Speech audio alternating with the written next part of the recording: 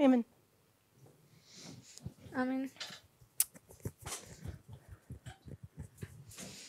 Okay, we will have worship together Also tonight wir werden Abendandacht haben heute Nacht and then on Thursday night. und auch an Donnerstagabend. Tomorrow night we have prayer meeting Morgen Abend haben wir Gebetsabend, where Dalia will be doing prayer meeting. wo Dalia machen wird. So there's no way we're gonna finish the subject I want to address in these 2 evening worships. Also es gibt keine Möglichkeit, dass wir das ganze Thema machen können, weil wir einfach keine Zeit haben. But we're gonna speak a bit about my favorite subject. Aber wir werden ein bisschen über mein Lieblingsthema sprechen. Who knows what my favorite subject is? Wer weiß, was mein Lieblingsthema ist? A.T. Jones. Huh? Let's see. It's a prophetic subject. A.T. Jones. The Americans should know.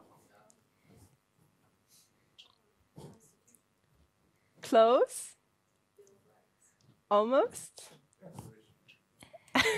Belongs to the same subject. The Glorious Land. I want to look at the Glorious Land with you. Also es ist das herrliche Land. And who is the pioneer who writes a lot about the Glorious Land? Und wer ist der Pionier, der viel über das herrliche Land schreibt? A.T. Jones. A.T. Jones. He's my most favorite author. Er ist mein fast Lieblingsautor. Okay, so we want to speak about the Glorious Land a bit. Also wir möchten ein bisschen über das herrliche Land And sprechen. before we talk about the United States, Und bevor wir über die Vereinigten Staaten reden, we'll look at the first Glorious Land. werde ich aufs erste herrliche Land schauen. What is the first glorious land on this earth? Was ist das erste herrliche Land auf dieser Erde? Israel. Israel. So let's read Genesis 15. Also Let's lasst turn uns to our Bibles. 1. Mose 15 lesen. Genesis 15, verses 13 to 16. 1. Mose 15, 13 bis 16. So Ellen, we will start with you and then we'll go around. Genesis 15, verses 13 to 16. 1. Mose 15, 13 bis 16. 16. You want me to read all of those? Yes, please. Okay. And he said unto Abram, Know of a surety that thy seed shall be a stranger in a land that is not theirs, and shall serve them, and they shall afflict them 400 years. And also that nation whom they shall serve will I judge, and afterward shall they come out with great substance. And thou shalt go to thy fathers in peace. Thou shalt be buried in a good old age. So who is speaking with whom in this passage? Also wer spricht jetzt mit wem in dieser Passage? So Ellen. God speaking to Abram. So God and Abram have a conversation. Also Gott und Abraham führen eine Konversation. And God gives here a prophecy to Abram. Und Gott gibt eine Prophezeiung zu Abraham. And what is this prophecy about? Und um was geht es in dieser Prophezeiung? Anyone? Captivity? Es geht um Gefangenschaft. Is it really only about captivity? Ist es wirklich nur um Gefangenschaft?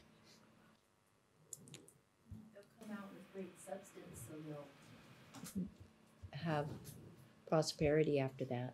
Okay, so afterwards when they come out, they have prosperity. Also wenn sie nachher rauskommen, dann haben sie Prosperity. Wohlstand. Haben sie Wohlstand? I just want to maybe point out that they're a stranger in a land. Also ich möchte auch hervorbringen, dass sie ein Fremder sind in diesem Land. When you're a stranger, are you a captive? Wenn du ein Fremder bist, bist du dann ein Gefangener? No. It could be, could not be. Könnte sein, könnte nicht sein. Yeah, please, Kathy. Says they'll serve them. They serve them. Es heißt, sie werden ihnen dienen. Okay, that would refer to captivity. Also das würde sich jetzt auf Gefangenschaft beziehen. Okay, do we know how long they are strangers? Wissen wir, wie lange dass sie Fremde sind?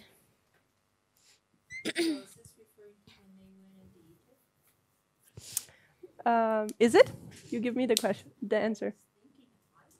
They first went into Egypt. They went in with because of Joseph. Mhm. And so at the beginning, they had things pretty good because Joseph was had authority in the country, and he had the ability to see that they had good homes and food and everything. Mhm. So this is not subject of tonight, Also but das ist nicht Thema von heute Abend. how long do we think were they in Egypt? Aber wie lange denken wir, dass sie in Ägypten waren? And what does this Bible verse say? Und was sagt uns dieser Bibelvers? They were only in Egypt for around 200 years. Over 200 years? Around 200. Around 200 years? Sie waren in Ägypten für etwa 200 Jahre. So what do you do with this verse that they were 400 years?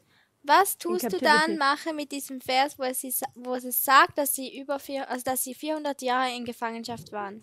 You have that verse in your mind? Hast du diesen Vers in deinen Gedanken? This verse is the one where they come out in the 4th generation. Is that so? In diesem Vers, wo sie aus der 4. Generation herauskommen. And there's another verse where it says it's 400 years. Und es gibt ein anderer Vers noch, wo es sagt 400 Jahre. So why are you saying 200 years? Wieso sagst du 200 Jahre? Seems like, I can't remember exactly, but never mind. No, I agree with you. I just want to know why.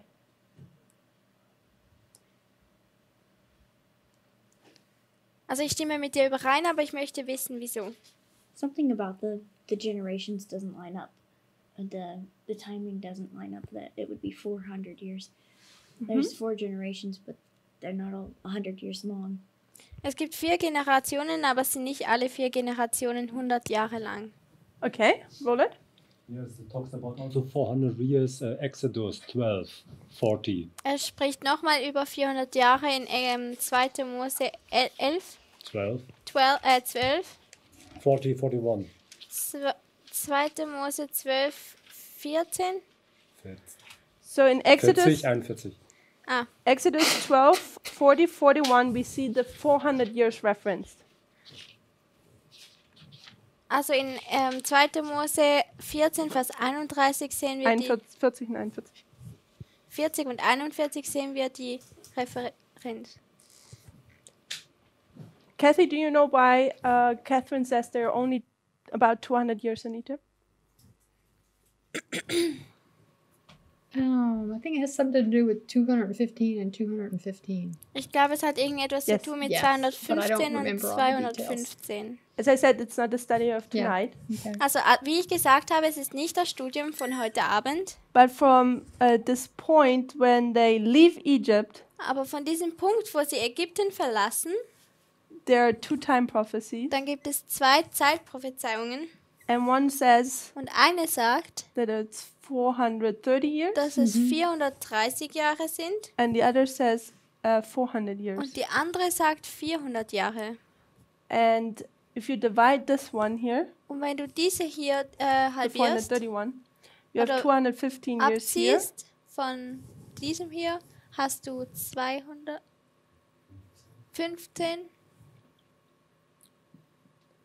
215 years here, 215 Jahre hier and then another 215 years here. und hier nochmal 215. And it was only this time here that they were in Egypt. Und es war nur diese Zeit hier, als sie in Ägypten waren.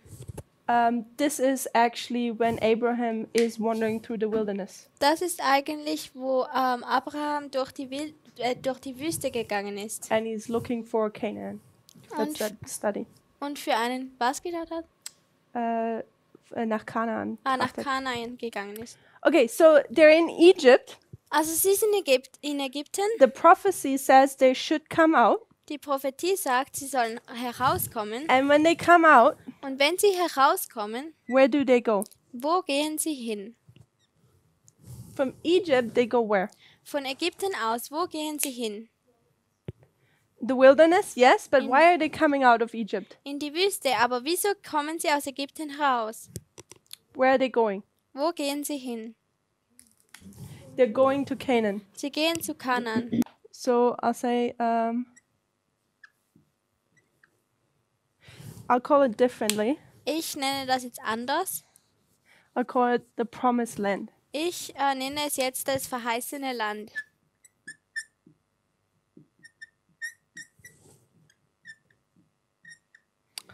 So they leave Egypt Also sie verlassen Ägypten and they're heading towards the Promised Land. und sie gehen Richtung verheißenes Land. And when they go and leave Egypt, what happens with Egypt? Und wenn sie gehen und Ägypten verlassen, was passiert dann mit Ägypten? Jim, in the verse, Genesis 15, verses 13 to 16, what happens with Egypt? Im 2. Mose 14, was passiert mit Ägypten? Like they're getting judged. Yes. Sie So- werden gerichtet, ja. When God's people leave Egypt Also wenn Gottes Volk Ägypten verlässt and they go to the Promised Land, und sie gehen zum verheißenen Land, this nation, Egypt, is Then- being judged. dann wird diese Nation hier Ägypten gerichtet. Okay, I hope we can keep that in mind. Ich hoffe, dass wir das in uns daran erinnern können. And now let's look a little bit at this Promised Land. Wir schauen uns jetzt das verheißene Land ein bisschen an. How is this described in the Bible? Wie Bible. wird das in der Bibel beschrieben? How is this Promised Land described? Wie wird dieses verheißene Land beschrieben? Kathy? I'm sorry. Milk and honey. Milk and honey. Milch und Honig. So it's a land of milk Also es ist ein Land von Honig und Milch. honey. So Ellen? You were going to say the same, Roland? Same? Does anyone have a different attribute? Hat irgendjemand noch eine andere Meinung?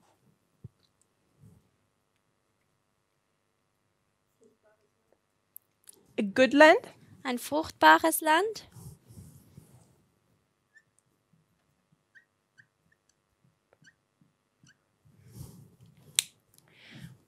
Fruitful? Yes. Fruchtbar? Why do we call it the glorious land? Wieso nennen wir es denn das herrliche Land?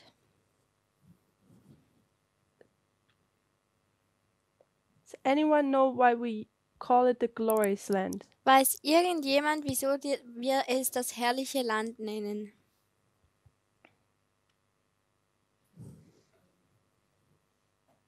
Yeah? Kann ich auch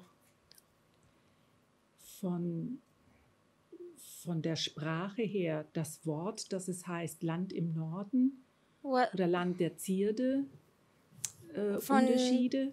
the language, was there a name that is like a Zierde oder? Ja, Land der Zierde.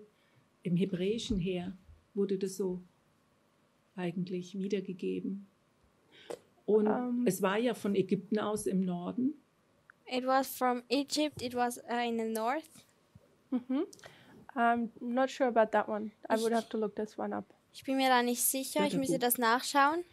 Because from Egypt, yes, it's north. Denn von Ägypten her, ja, es ist im Norden.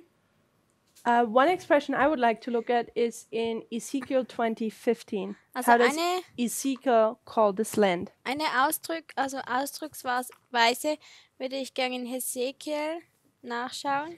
Ezekiel 20, verse 15. Hesekiel 20, Vers 15. Jim, would you read this one, please? Ezekiel 20, verse 15. Hesekiel 20, Vers 15. And there we find a few characteristics which we already have noted. Und da finden wir ein paar Eigenschaften, die wir schon markiert haben. And we find another one there. Und dort finden wir noch eine weitere.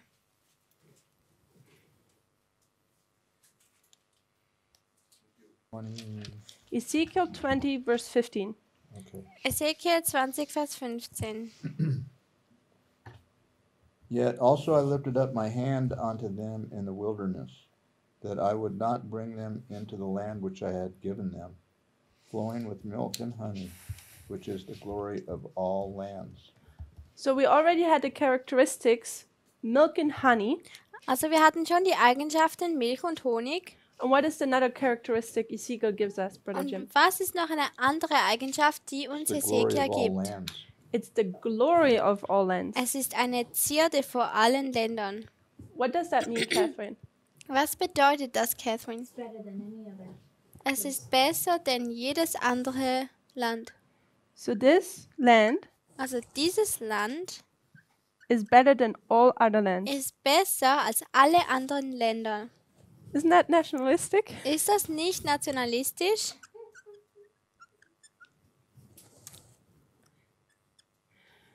So this is a glorious land. Also das ist das heilige Land. Herrliche Land. Herrliche Land. It's better than all other countries. Es ist besser als alle anderen Länder. Why? Wieso? Why is it better than all other countries? Wieso ist es besser als alle anderen Länder? Because God led him there, and God's going to be with him there.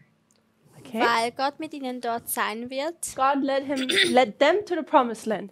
Gott hat sie zum herrlichen Land hingeführt. But didn't God also lead them to Egypt?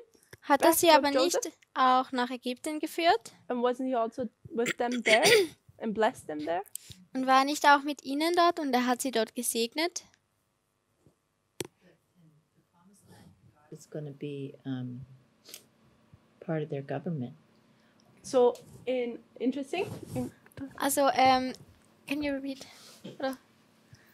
You repeat so God she can translate. in the promised land, God is going to be part of their government. Im verheißenen Land wird Gott ein Teil ihrer Regierung sein. Thank you. Danke. Has anyone else an idea why this country Hat irgendjemand noch eine Idee, wieso dieses Land is better than all the other countries? besser ist als alle anderen Länder? Brother Roland? God prepared to live out your faith without persecution. Ein Land, wo du leben kannst mit deinem Glauben ohne Verfolgung. Thank you. It's a blessed country of Es God. ist ein gesegnetes Land. Jim, Jim, what do you think? What he said, God blessed that nation. also eigentlich alles, was die anderen gesagt haben, Gott hat diese Nation gesegnet. No. Land of freedom. Land of freedom? Ein Land der Freiheit. Freedom of what? Freiheit von was? Personal rights? Persönlichen Rechten. Okay. Mama, do you have an idea? Mama, hast du eine Idee? Sarah? Oh, yeah. Da gibt es einen Paralleltext noch in Hesekiel, auch in Kapitel 20. Es Und gibt da noch steht das nochmal. Okay, there is a parallel text in Als ich- Ezekiel 20. Als ich ihnen schwor, sie Which aus verse? dem Vers 6, Kapitel Verse 6. 20. Chapter 6, chapter 20, verse 6. Ja, als ich sie schwor, aus dem Land Ägypten auszuführen in ein Land, das ich für sie ausersehen hatte, in dem Milch und Honig fließt und das eine Zierde vor allen Ländern ist. So in English it's glory. It's clear. Yes, okay, Zierde. Und es gibt noch andere Texte, wo in diesem Land das Wort Zierde benutzt wird und Israel damit gemeint ist. The Ich finde sie leider question, nicht. the question was, why is this country so glorious? Why is it better than any other Die country? Frage war, wieso ist dieses Land viel herrlicher und besser als alle anderen Länder? And my question is, what do you think about this? Why is it better than any other Und country? meine Frage ist, wieso ist dieses Land besser als alle anderen? Mama? Ach so, du sprichst noch mit mir. Das weiß ich nicht. Ganz Okay. ehrlich. I don't know. Habe ich jetzt keine. Sarah? Said already? And Papa? Die Frage für mich kommt auf, Why is the USA in the beginning better land than Europe? wieso ist am Anfang die USA das bessere Land als Europa? And we say, and I believe this is the Constitution, and the Constitution gave them freedom. So I come back to freedom. Also die Konstitution gab ihnen Freiheit und ich komme jetzt zurück zur Freiheit. Well, God especially chose that land for them, Gott hat dieses Land speziell für chosen sie blessed it, or ausgewählt und es gesegnet. Thank you. I know that's not the answer you're looking for. No, I want that everyone kind of speaks their mind before we move on. Also ich möchte, dass jeder seine Gedanken sagt, bevor dass wir weitergehen. Catherine? You haven't said anything yet. Du hast noch nichts gesagt?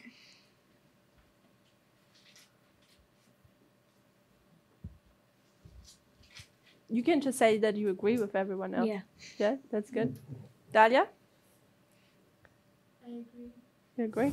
And you? I agree also. Okay, I agree with you guys too. You had good thoughts.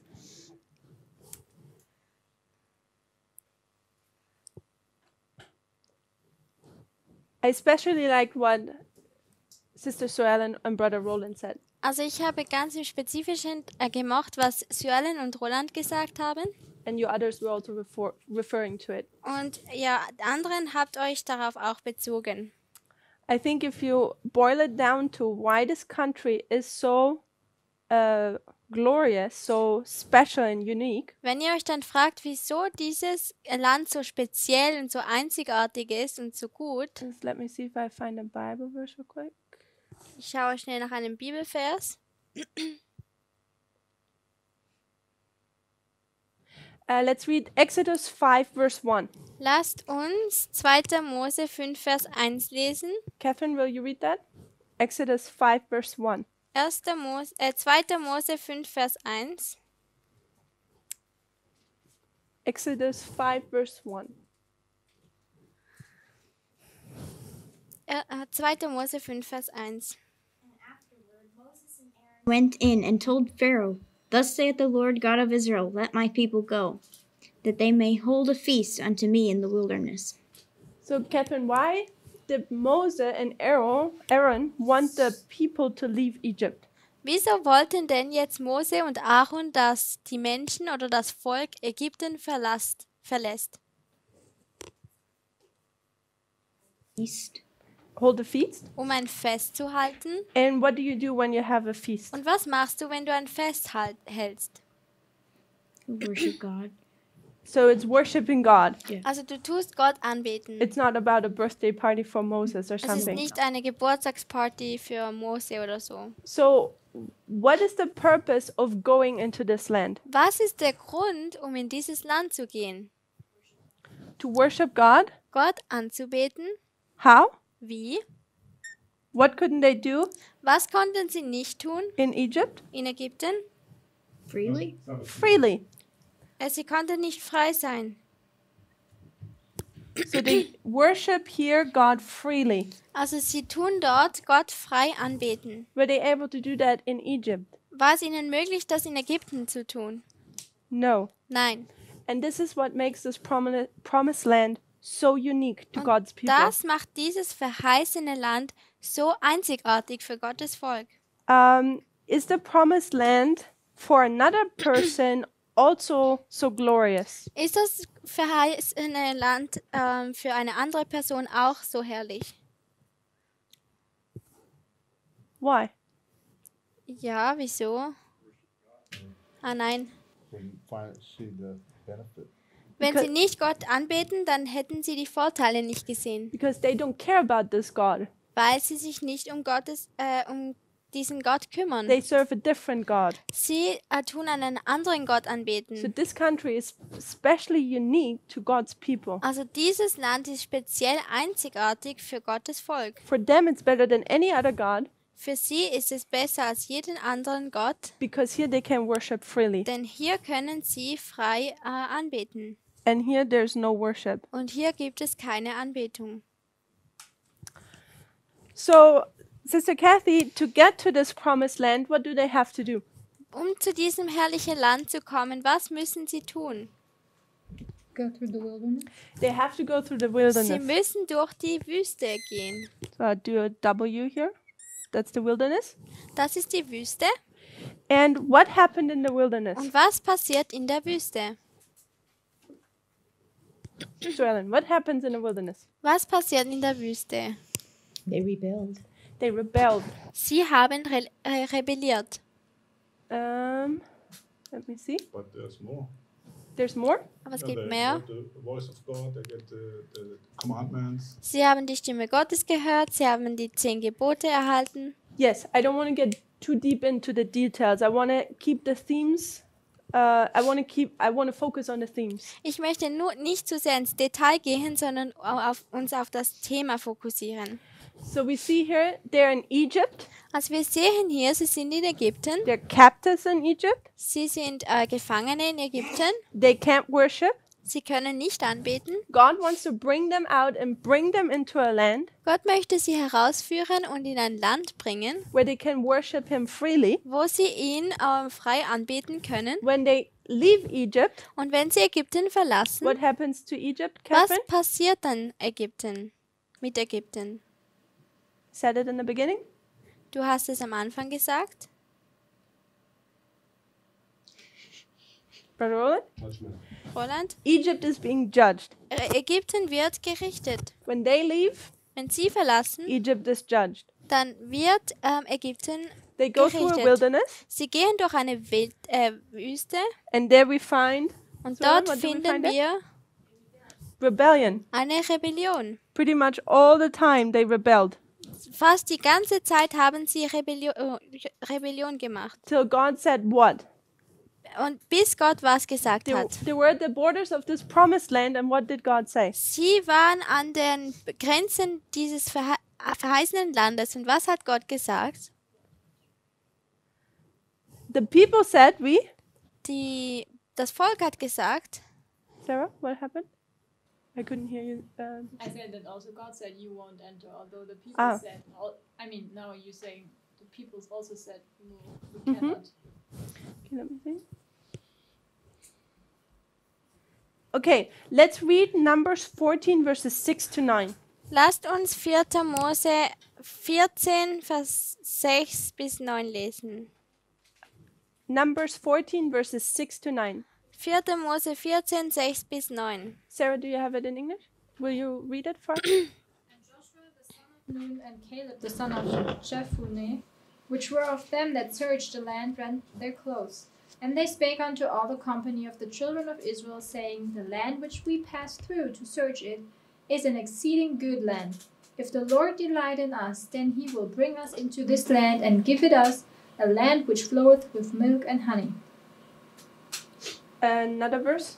Only rebel not ye against the Lord, neither fear ye the people of the land, for they are bread for us. Their defense is departed from them, and the Lord is with us. Fear them not. Okay, so they're wandering through the wilderness after they left Egypt. Also sie wandern durch die Wüste, nachdem dass sie Ägypten verlassen haben. Egypt is being judged, or Egypt- was judged. Ägypten wurde gerichtet. And now do God's people do they want to enter the glorious land? Und jetzt wollen denn Gottes Volk in das herrliche Land eingehen? No. Nein. Why? Wieso? Why is there rebellion? Wieso gibt es hier Rebellion? They're afraid. Sie haben Angst. Why are they afraid? Wieso haben sie Angst? Because there's giants and other people there that they don't think they can overcome. Come. Weil es andere Leute dort gibt, die sie denken, dass sie nicht besiegen können. So they rebel because Also sie rebellieren wegen, we write it down in red here. wir schreiben es hier in Rot hin, The rebellion takes place die Rebellion findet statt, because they are afraid. weil sie Angst haben. And what else? Und was auch noch? Kathy, what do you think? Well, the 12 spies went in, and the 2 gave a bad report. I mean, the 10 gave a bad report. Also 12 Spione sind ja reingegangen und 10 von ihnen haben eine schlechte Aussage gemacht oder Rapport. Well, and basically they were afraid. But I was Und looking at Eigentlich hatten sie auch Angst.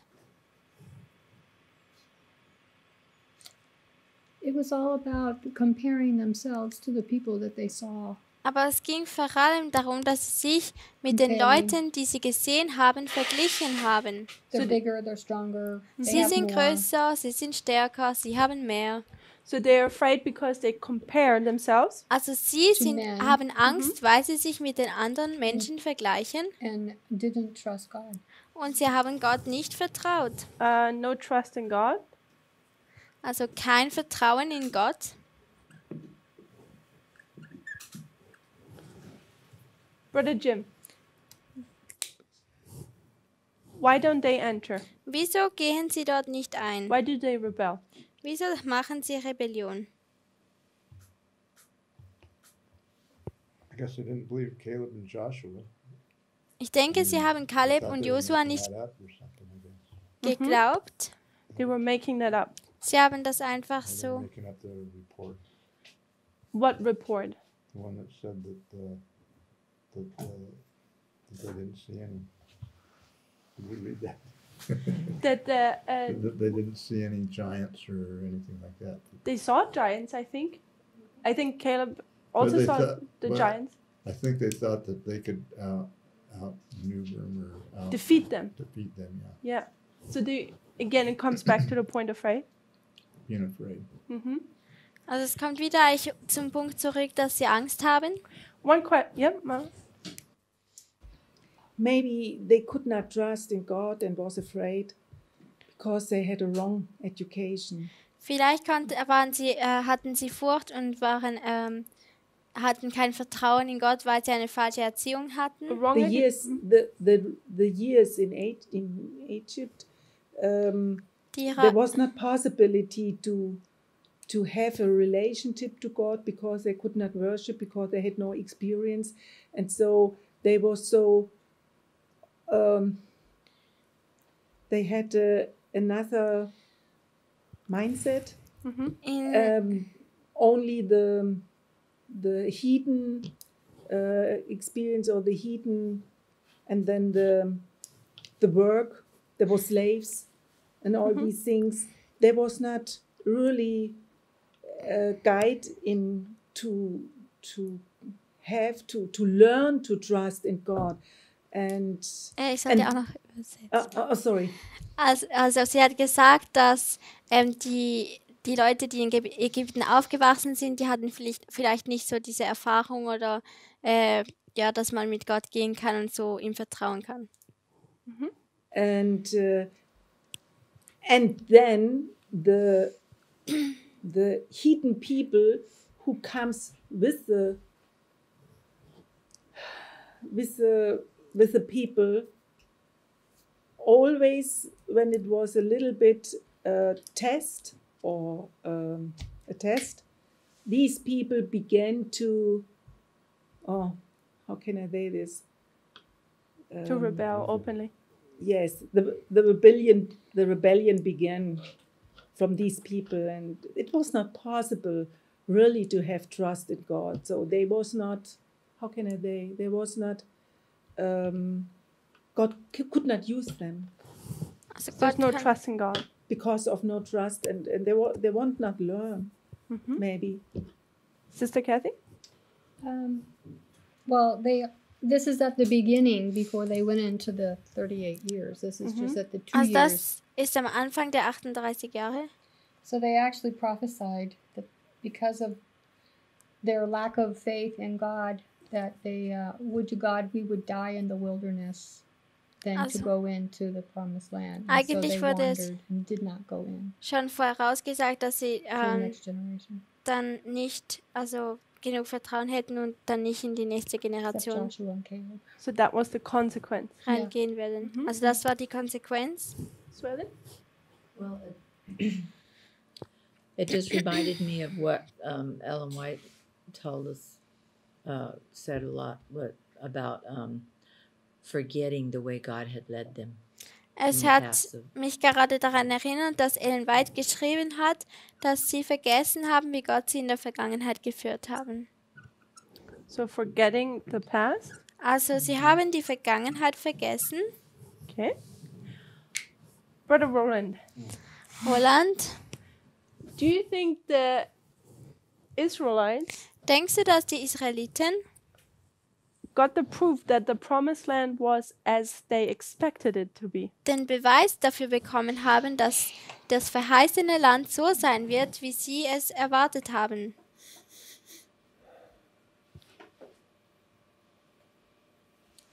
Nee, ich denke nicht. No, I don't think so. You don't think so? Again, please. Okay. When the 12 spies come back, Yes. Also, what? when the 12 spies came back, Als die 12 Spione zurückgekommen sind, what did they bring with them? was haben sie mit ihnen gebracht? Eine Botschaft. Yes. They Yes. brought fruits, yeah? Also Yes, sie yes. haben Früchte zurückgebracht. And what did the people think? Und was haben die Leute gedacht? Awesome land, Yes. Oh wow, so ein gutes Land. easy gardening, Ganz einfach Gartenarbeit. easy harvesting, Ganz einfache Ernte. just as God promised, right? Einfach so, wie Gott es verheißen hat. So was the promised land as they expected it? Also war das verheißene Land so, wie sie es erwartet haben? Yes. No? Yes. It was, wasn't it? Ja, es war. So where was the problem, Also Catherine? wo war dann das Problem? What was the problem in the story? Was war das Problem in dieser Geschichte? When the spies came back, Als die told them otherwise. That, Spio that What did they It was tell him difficult. otherwise? it was difficult. Why was it difficult?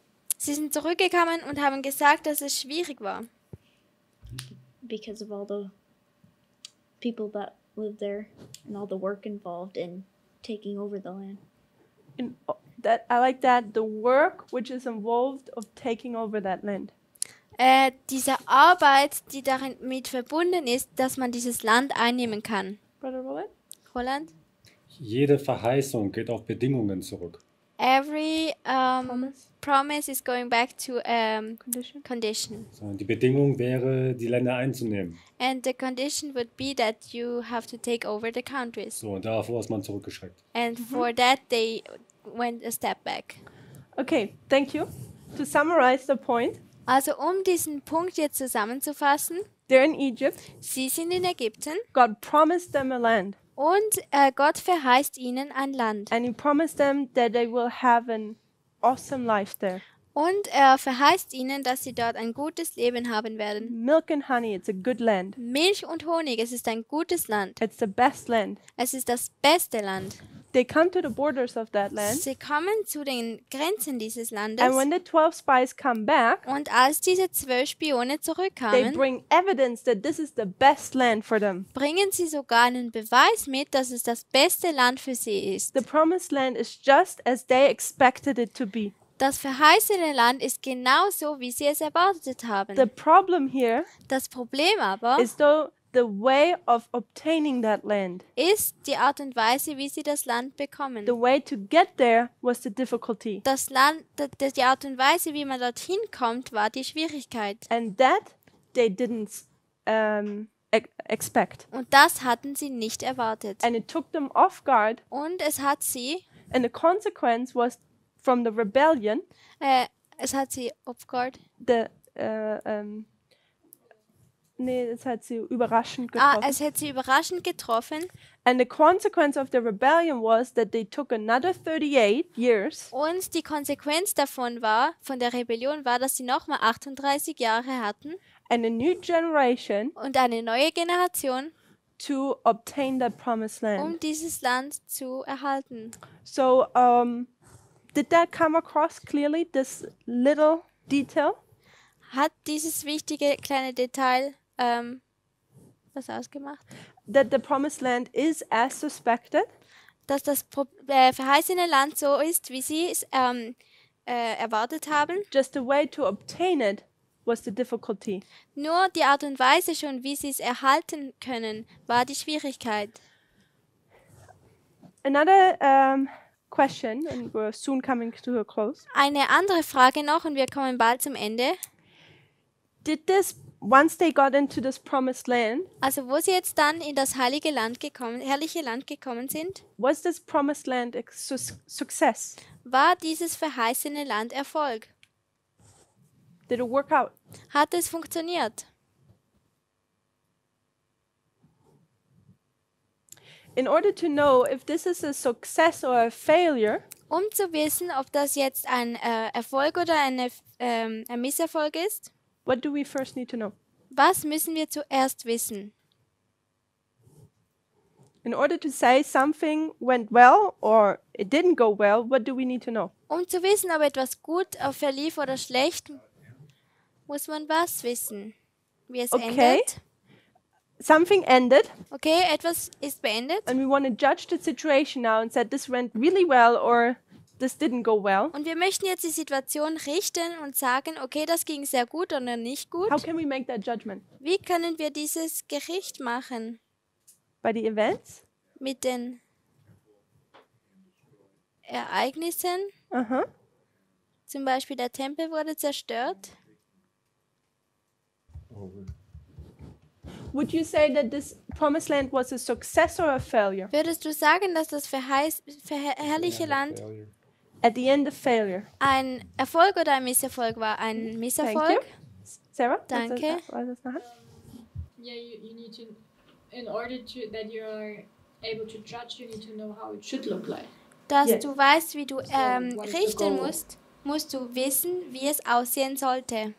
So before you can say at the end, this is success or failure, Also bevor dass du am Ende sagen kannst, ob es richtig oder also ein Erfolg war oder ein Misserfolg, we would have to know what is the criteria for it to be a success. müssen wir wissen, was das Kriterium ist, um zu wissen, dass es ein Erfolg ist. Does this make sense with my English? Macht das Sinn? So what was the purpose for this land with God? Was war dann der Grund mit diesem Land für Gott? Kathy, what did God want with this land? Was wollte Gott mit diesem Land? To create a nation that would be a light to the Gentiles. Er wollte eine Nation kreieren, die ein Licht für die Heiden ist. So let's put that also down. Lass es uns hier hinschreiben. So a light Also ein Licht for für the Gentiles. die Heiden. Anything else? So Ellen, do you have an idea? Noch etwas anderes? Jolene, hast du eine Idee? What did God want with his people in this land? Was wollte Gott mit seinen Leuten in diesem Land? Besides free worship. Neben der freien Anbetung. Kathy already said it's a light for it was supposed to be a light for the Gentiles. Kathy hat schon gesagt, es sollte ein Licht für die Heiden sein. Anything else? you Noch would like etwas to add? anderes.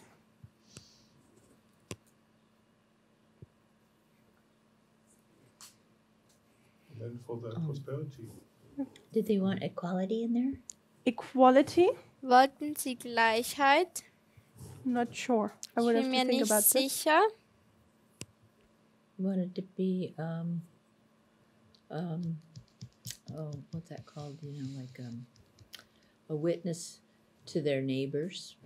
A witness to the neighbors. It's a light for the Gentiles. Ein So Vorbild they'd für have die to Heiden. live that way too. Also They sie had to live mussten that way. auch so leben. That's true. Das ist wahr. Okay. Think about it a bit more, Papa. Yeah, Abraham got a promise of God that his heirs shall be like the stars in heaven. So this must be a land for prosperity for them. Also that Abraham they can bekam eine multiply. Verheißung, dass seine Kinder so viele wie die Sterne sein werden. So this is their home. Also das ist ihr They were Zuhause. supposed to live there. Sie sollten dort leben. And when you have a home, do you leave that home? Und wenn du ein Zuhause hast, verlässt du dieses Zuhause. Home is home. Home is home. You stay there. Zuhause ist Zuhause, du bleibst dort. Kathy, was that a hand beforehand? Or was it my mom? I think it was. Sorry. Maybe he wants to show them how can government works. Vielleicht wollte er ihnen zeigen, wie die Regierung funktioniert. God and man under a good true Gott und relationship Mensch. to God. Yes. He want to show other people around them. So this is also, I think, under the point, a light for the Gentiles. Also ich denke, es geht auch unter dem Punkt ein Licht für die Heiden. And I'll take this one down here. It's about worship. Und ich nehme das hier noch runter, es geht um Anbetung. To worship God. Gott anzubeten. It was God's purpose with his people in the promised land. Das war Gottes Grund für Gottes Volk in diesem Land. Have a home where you can live, Habe ein Zuhause, wo du leben kannst, where you can freely worship me, wo du mich frei anbeten kannst and where you can be a light for the Gentiles who Und- come through. und wo du ein Licht für die Heiden sein kannst, die durchgehen. So now we have a criteria Also jetzt haben wir ein Kriterium, where at the end of this promised land we can check now if it was a failure or a success. wo wir am Ende der Reformlinie sehen können, ob es ein Misserfolg oder ein Erfolg ist. Let's read a last Bible verse. Lasst uns noch einen letzten Bibelvers lesen. Sister Kathy, if you would read that one. It's Deuteronomy 31, Es ist 5. Mose 31, verse 16 and 21. Vers 16 und 21. Deuteronomy 31, 5. Mose 31, 16 to 21. Vers 16 bis 21. So interesting for me is Also interessant für mich ist, Moses gives her a prediction. dass Mose hier eine Vorhersage gibt. He gives a prediction about the glorious land Er gibt eine Vorhersage über das herrliche Land and how it will end und wie es aufhören wird, before they even entered. bevor sie bevor dass sie überhaupt ins Land reingekommen sind. So Deuteronomy 31, 16 to 21. Also 5. Mose 31, 16 bis 21. Moses, Behold, thou shalt sleep with thy fathers, and this people will rise up and go a-whoring after the gods of the strangers of the land, whither they go to be among them, and will forsake me, and break my covenant which I have made with them. Then my anger shall be kindled against them in that day, and I will forsake them, and I will hide my face from them, and they shall be devoured, and many evils and troubles shall befall them, so that they will say in that day, Are not these evils come upon us, because our God is not among us? And I will surely hide my face in that day for all the evils which they shall have wrought, in that they are turned unto other gods. Now therefore write me this song for you, and teach it the children of Israel. Put it in their mouths, that this song may be a witness for me against the children of Israel. For when I shall have brought them into the land which I swear unto their fathers, that floweth with milk and honey, and they shall have eaten and filled themselves and waxen fat, then will they turn unto other gods and serve them, and provoke me and break my covenant. Thank you. Danke. So Brother Jim, Also Bruder Jim, we have here our criteria. wir haben hier unsere Kriterien. Did the Israelites, the Jewish nation, Hatten die Israeliten, die jüdische Nation, did they always worship God? haben sie immer Gott angebetet. What did we just read? Was haben wir gerade gelesen? Turned on to other gods. They went to worship other gods. Sie haben andere Götter angebetet. So is this a failure or success? Also ist das jetzt ein Failure. Erfolg oder ein Misserfolg? It's a failure. Es ist ein Misserfolg. Were they a light for the Gentiles? Waren sie ein Licht für die Heiden? No. How did we Nein. know that? Wie wissen wir das? They kept the Gentiles away from them. Yes. They built up a wall between the Right. Gentiles and themselves. Weil sie eine Mauer zwischen sich selber und den Heiden aufgebaut So haben. is this success or failure? Also ist das It's also failure. ein Erfolg oder ein Misserfolg? And was that always their home? War das immer ihr Zuhause? Did they get to stay in the promised land? Konnten sie im Babylon. They went to Babylon.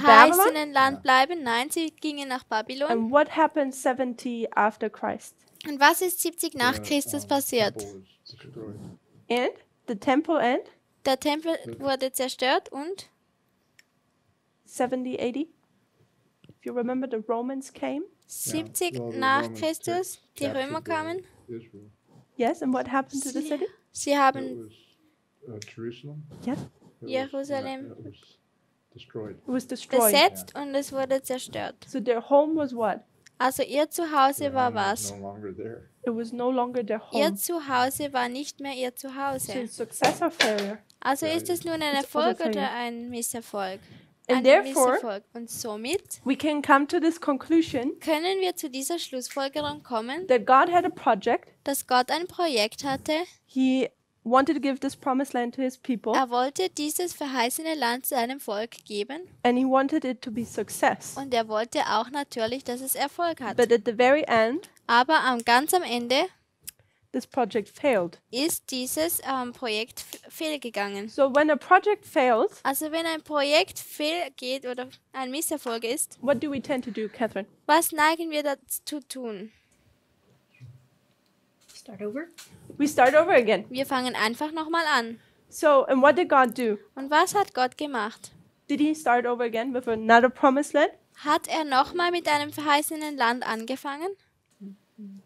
Dahlia, Dalia, is there another promised land? gibt es nochmal ein verheißenes Did Land? God start a new project? Hat Gott ein neues Projekt angefangen? A land which he wanted to give his people? Ein Land, das er seinem Volk geben wollte? Yes, it was America. Es war Amerika. And that project, did that work out? Und dieses Projekt, hat das funktioniert? Asking the Americans. Ich frage jetzt die Amerikaner. Suellen, did that project work out? Hat dieses Projekt funktioniert? It looked like it for a while, but I think not now. Ich denke, es hat am Anfang gut ausgesehen, aber ich denke, jetzt funktioniert das Yes, nicht no. mehr. At the moment, Nein. it looks really bad. Also nein. And we'll speak about that on Thursday. Und wir werden darüber am Donnerstag sprechen. But just think about it. Aber denkt einfach darüber nach. Before I go to this last thought, Bevor ich zum letzten Gedanken gehe, in the Midnight Cry message, there In was a pattern. in der Mitternachtsbotschaft gab es ein Muster. It was failure. Es war Misserfolg, If you all remember, it's failure. Misserfolg, The next step is what? Failure. Misserfolg And the last one? Success. und wieder Erfolg. These are 3 steps, Das sind die 3 Schritte 3 tries, let's say it that way. oder 3 Versuche, lass es uns so sagen. The first one is failure, Das erste ist Misserfolg, Israel. Israel. The second one, America, Das zweite, Amerika, will be a failure. wird ein Misserfolg sein. Therefore, there needs to be what? Und somit muss es ein A third try, which is Ein- then success. dritter Versuch geben und das wird dann ein Erfolg sein. A third promised land. Ein drittes verheißenes Land. And this is also the time period we live in. Und das ist auch die Zeitperiode, wo wir leben. But what happens when God brings his people into the promised land? Aber was passiert, wenn Gott seinem Volk in das verheißene Land bringt? What happens to the nation they're in? Was passiert zu der Nation, wo sie sich befinden? It will be judged. Sie wird gerichtet. Okay, with this, we close. Mit dem machen wir jetzt ein Ende. And on Thursday, we'll continue. Und am Donnerstag werden wir weitermachen. Dear Father in heaven, Himmlischer Vater, we thank you for this day, wir danken dir für diesen Tag that we're able to come here and study your word. und dass wir hier zusammenkommen können und dein Wort studieren. But thank you that you teach us from the past Danke, dass du uns von der Vergangenheit lehrst, what your purpose was for the glorious land. was dein Grund war für das herrliche Land. But we see how a second attempt with America is failing, Dass ein zweiter Versuch mit Amerika auch ein Misserfolg war, but how we can be ensured aber wie wir uns auch so sicher sein können, that the promised land we're looking forward to dass das verheißene Land, wo wir vorwärts schauen, will be complete success. ein totaler Erfolg sein wird. We ask you to be part of that number Wir beten, dass du ein Teil dieser Nummer sein wirst, and that we might help with the work you're wanting to do. dass wir dir helfen können bei dem Werk, das du möchtest, dass wir tun. In Jesus' name we thank you. In Jesu Namen danken wir dir. Amen. Amen.